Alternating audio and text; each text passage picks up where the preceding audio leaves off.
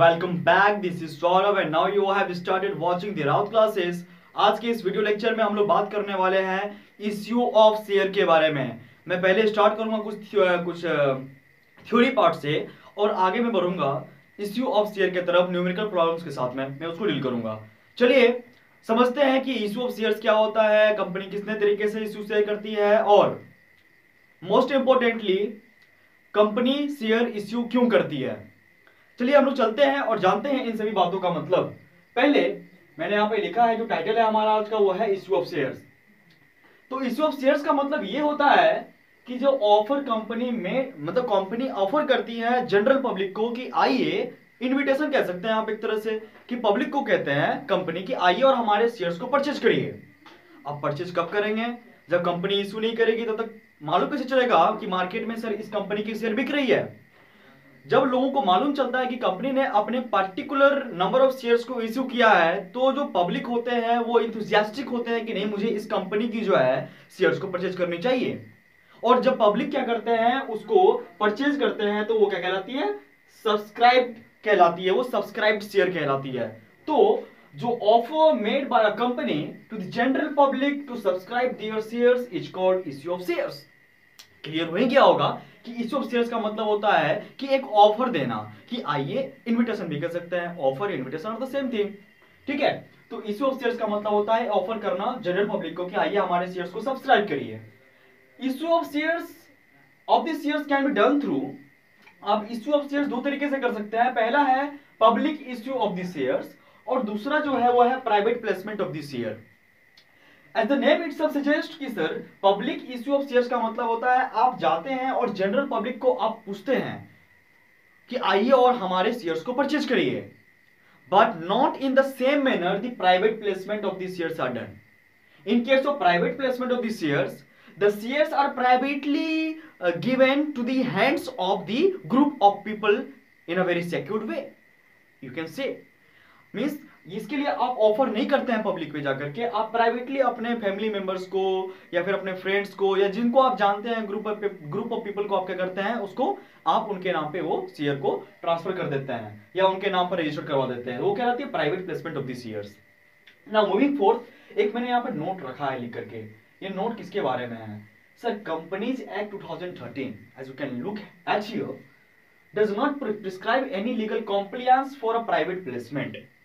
हम लोग जो आगे बात करने वाले होंगे वो सिर्फ और सिर्फ public issue of the shares के बारे में पढ़ेंगे। हम लोगों को ये जो कंपनीज एक्ट 2013 है ये प्रिस्क्राइब नहीं करती है किसी भी तरीके से लीगल कॉम्प्लायंस। कोई लीगल तरीका नहीं है जिससे आप इसको privately placement of the shares करते हैं। अगर आप करते हैं तो आप उसके लिए कोई बुक ऑफ एंट्री में आप उसको जगह नहीं देंगे। You can't record it in any respective books of account. It's clear? बहुत सारे स्टूडेंट बोलते हैं कि सर जब हम लोग इश्यू ऑफ शेयर्स की बात करते हैं तो क्या आता है कि प्राइवेटली प्लेसमेंट भी आती है वहां पे। क्या प्राइवेटली जो प्लेसमेंट आप करते हैं शेयर का, उसका रिकॉर्ड करते हैं? तो नहीं करते हैं।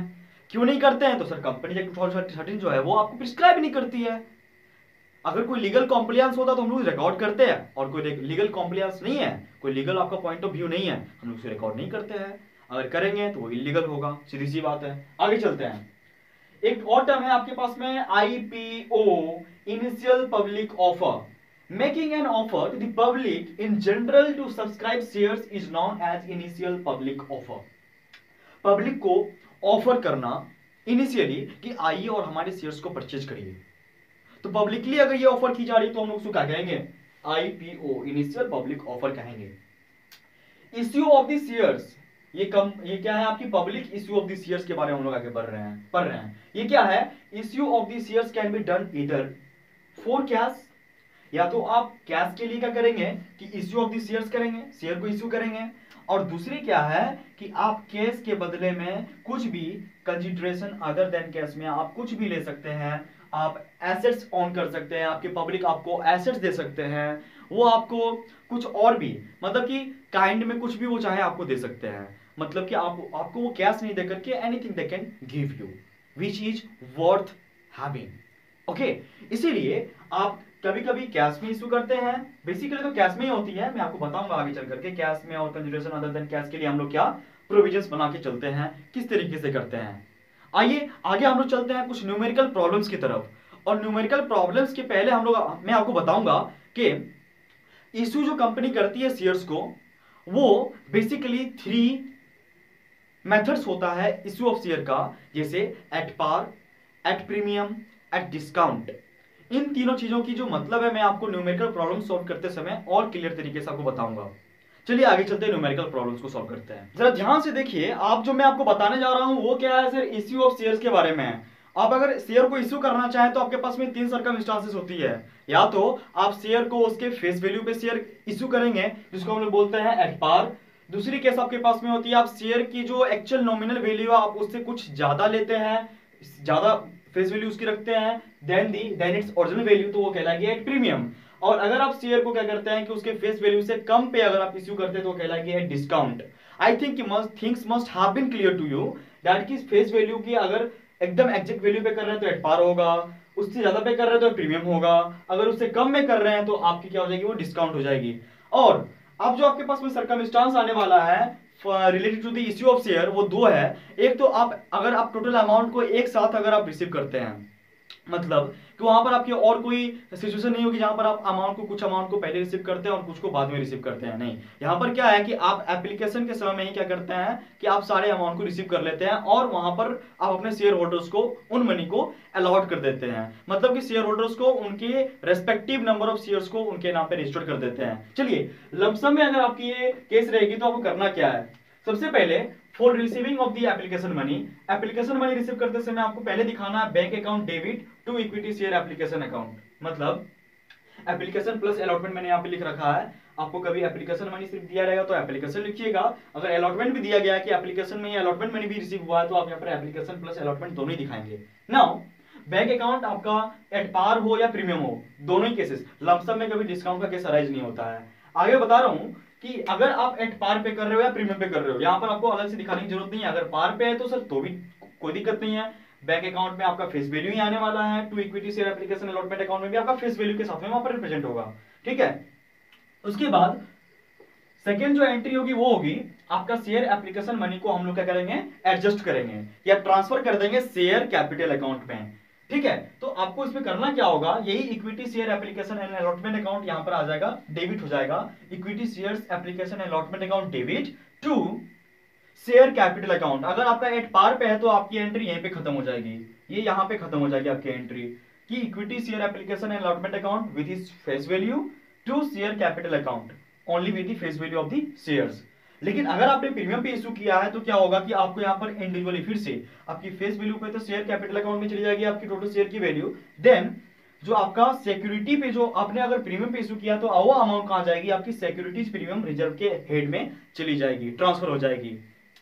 और यही जो वैल्यू आपकी है सिक्योरिटीज प्रीमियम रिजर्व की, हम लोग बैलेंस शीट में इसको रिजर्व एंड सरप्लस में के हेड में दिखाएंगे, समझ गए। तो चलिए ये थी बातें, अगर आपका एट पार या एट प्रीमियम पे अगर आप इश्यू करते हैं और लमसम में अगर आप मनी को रिसीव करते हैं तो आपको जनरलाइज कैसे करना है। आगे मैं बात करने वाला हूं कि अगर आप शेयर की जो शेयर को जो अगर आप इश्यू कर रहे हैं वो लमसम में नहीं करके आप क्या करते हैं, उसको इंस्टॉलमेंट में करते हैं। इंस्टॉलमेंट का कहने का मतलब है कि आप एप्लीकेशन का मनी पहले रिसीव करते हैं, बाद में आप अलॉटमेंट का लेते हैं, उसके बाद आप क्या करते हैं कि कुछ कॉल्स करते हैं, अगर कुछ आपकी शेयर्स इश्यू करनी बच गई है तो आप फर्स्ट कॉल कर सकते हैं, आप सेकंड कॉल कर सकते हैं, आप थर्ड कॉल कर सकते हैं। ऐसे नहीं, मैं आपको आप क्लियर करके बताता हूं कि ये होता क्या है, सर्कमस्टांस को डील कैसे करेंगे। देखिए कि आप ये जो सेकंड केस आपके पास में है इसमें आपको बताऊंगा मैं कि किस तरीके से, अगर आपके पास में एक लमसम की तो आप बात जानते ही हैं कैसे करना है एंट्री। यहाँ पर मैंने जो चेंज किया सिचुएशन वो क्या है कि सर अगर आपने शेयर की जो मनी है वो आपने अगर इंस्टॉलमेंट में रिसीव करिए तो आपको करना क्या है, सबसे पहले जो आपका एप्लीकेशन का जो मनी आपने रिसीव किया है उसको आपको पहले रिकॉर्ड करना है the same manner as you did in case of lump sum. Now आप बैंक अकाउंट डेबिट करेंगे to equity share application account यहाँ पे करेंगे। यहाँ पर क्या है सर कि मैंने यहाँ पर आपको अलॉटमेंट यहाँ से हटा दिया है, क्यों, क्योंकि आपने अभी सिर्फ और सिर्फ एप्लीकेशन मनी रिसीव किया है। क्योंकि अगर आप लमसम की बात करें तो आपको एप्लीकेशन और आपकी जो अलॉटमेंट की मनी होती है वो एक साथ रिसीव होती है, लेकिन यहाँ पर क्या है कि आपको एप्लीकेशन का अलग दिखाना है, अलॉटमेंट का अलग दिखाना है। अगर कोई कॉल किया है कंपनी में, किसी तरह की कॉल करिए, first call, second call, final call, anything of that kind, तो आपको उसके लिए अलग अलग दिखानी है, रिप्रेजेंट करनी है उनको जर्नल एंट्रीज। आइए देखते हैं कि अगर आपने एप्लीकेशन मनी रिसीव किया है, क्या उसका जो एडजस्टमेंट या फिर जब आप उसको शेयर कैपिटल अकाउंट में भेजते हैं तो क्या आपका वो सेम होता है? एकदम सेम होता है। लमसम में भी सेम तरीके से आपको इसको रिकॉर्ड करनी होती थी, यहां भी आपको वही करना है। अगर आपने शेयर को इश्यू किया है एट पार, अभी जो हम लोग बात करने वाले हैं इन ऑल दीज केसेस, ये हम लोग बात करेंगे अभी पार पे, इसके बाद हम लोग आगे बात करेंगे प्रीमियम की और डिस्काउंट की। ठीक है, तो आज जो मैं बात करूंगा सिर्फ पार पे बात करूंगा कि पार पे अगर आपकी क्वेश्चंस दी गई है तो आपको उसको रिकॉर्ड कैसे करना है। नेक्स्ट वीडियो में मैं आपको बताऊंगा प्रीमियम को लेकर के, और उसके बाद मैं बताऊंगा आपको डिस्काउंट को लेकर के कि आपको रिकॉर्ड कैसे करनी है।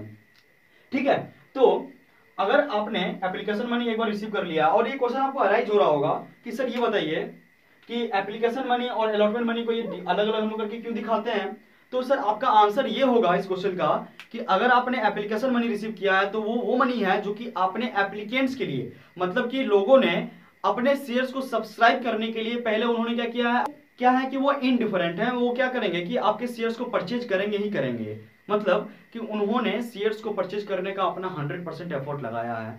ये उसका एक प्रूफ होता है कि उन्होंने एप्लीकेशन मनी पहले दी है और अपनी सीट्स को रिजर्व कर लिया है, और आगे चल करके वो लोग क्या करेंगे कि लमसम में वो लोग इंस्टॉलमेंट में अपने मनी को पे करेंगे, जो रिमेनिंग मनी होती है।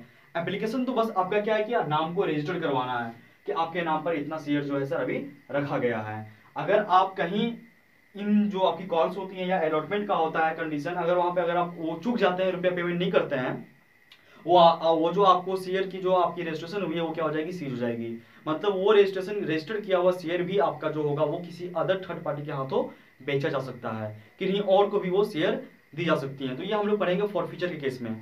आज हम लोग अभी जो बात करेंगे वो सिर्फ इश्यू के बारे में होगी। आगे जो आपका एंट्री होगा वो होगा अलॉटमेंट को लेकर के। हम लोग अलॉटमेंट में सबसे पहले ड्यू दिखाते हैं। बोलेंगे सर आप एप्लीकेशन में तो ड्यू नहीं दिखाए थे, एप्लीकेशन में ड्यू क्यों नहीं दिखाते हैं? क्योंकि आप पहले रुपया रिसीव करते हैं, देन आप क्या करते हैं कि उसको एडजस्ट करते हैं।